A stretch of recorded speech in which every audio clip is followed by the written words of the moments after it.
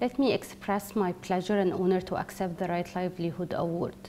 Thank you for this recognition. It means a lot to us in these difficult times. This award is not only a recognition of Nazra's work, it is a recognition of a century of feminist activism in our country that has inspired us and that we have sought to carry on as much as we could. What this award means to me today is that in some way the world is being able to see Egyptian feminists not as women on the side margins, but as essential actors, being able to see that there is an Egyptian feminist movement, one that we didn't start and that we don't contribute in sustaining alone.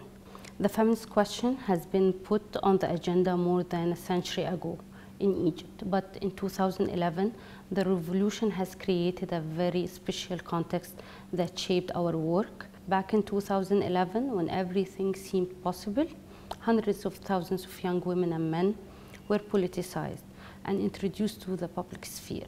The question of change, freedom, and democracy opened new perspective for the feminist movement. A new young feminist consciousness were formed all across the country. Independent civil society faced great obstacles in Egypt now, but we continue to work as long as we can for the continuity of the Egyptian feminist movement. And because we believe that the continuity of this movement, this couldn't be done without access of resources.